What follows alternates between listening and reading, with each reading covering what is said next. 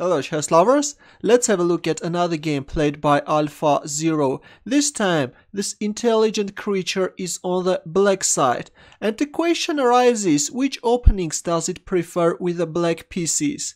Now it turns out that in the early games, AlphaZero was quite enthusiastic about playing the French defense, but after 2 hours began to play it less and less.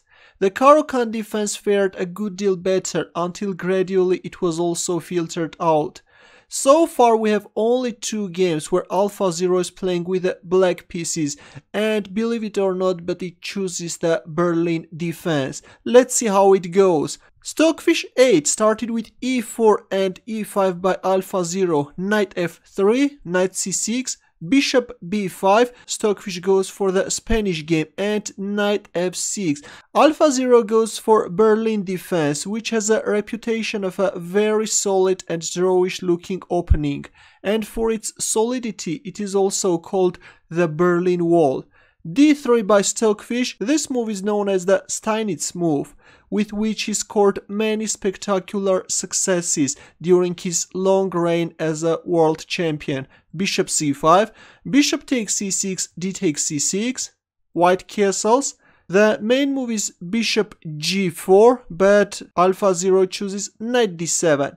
Knight d2, black castles. Now the main move in this position for white is knight c4, attacking the pawn on e5.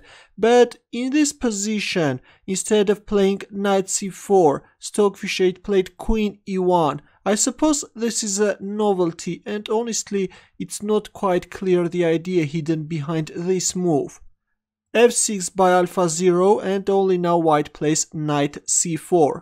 Rook f7, a4, bishop f8, king h1, knight c5, a5, knight e6, and Stockfish 8 made a very courageous decision. It captured on e5, exchanging the knight with 2 pawns, f takes e5, knight takes e5, rook f6, knight g4, rook f7, knight e5, and AlphaZero decided not to repeat the moves and played rook e7. And now Stockfish 8 is also playing a6, damaging queenside pawn structure. Now of course b takes a6 can't be played because of this knight takes c6, forking the queen and the rook. After a6 we see c5, f4, queen e8, a takes b7, bishop takes b7.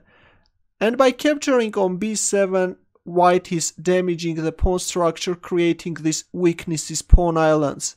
Queen a5, knight d4, queen c3, rook e6, bishop e3, rook b6, knight c4 and rook b4. Typical engine-like maneuver. As you know, engines like activating their queens or rooks and penetrate opponent's camp.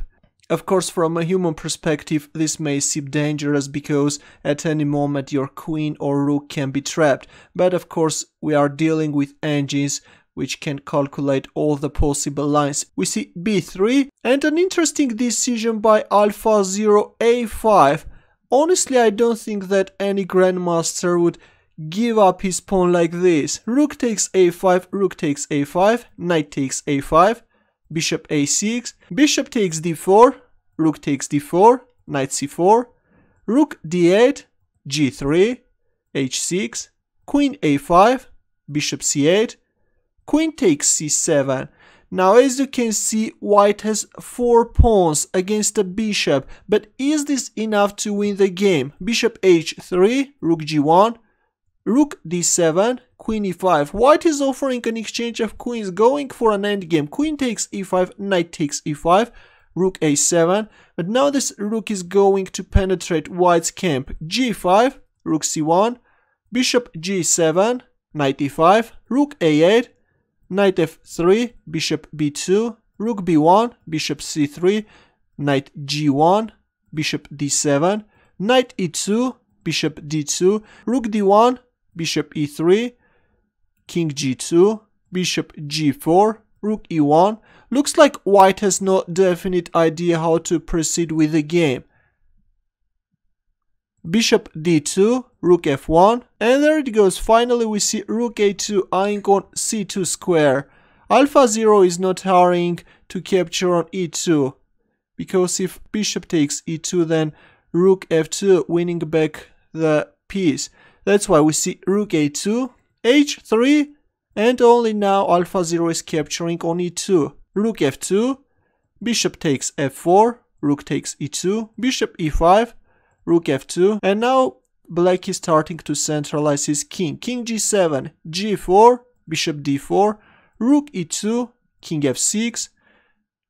Now this king is going to penetrate white's camp. This is going to be catastrophic, and white decides to play e5, give up this pawn, trying somehow to stop this king. King f3, rook a1, rook f2, rook e1, king g2 check, bishop f4, c3, rook c1, d4, rook takes c3, d takes c5, rook takes c5, b4, rook c3. White is just making moves in desperation. Gradually black is putting more and more pressure. King f6, king f2, bishop e5, rook a2, trying to create some counterplay, but already it's over. Rook a6 check, king e7, rook a5, king e6, and after rook a6 check, bishop d6, Stockfish a2 resigned. Stockfish is going to lose one more pawn and it's over. This is just winning for black. In this game we saw no impressive sacrifices by AlphaZero, and that's reasonable.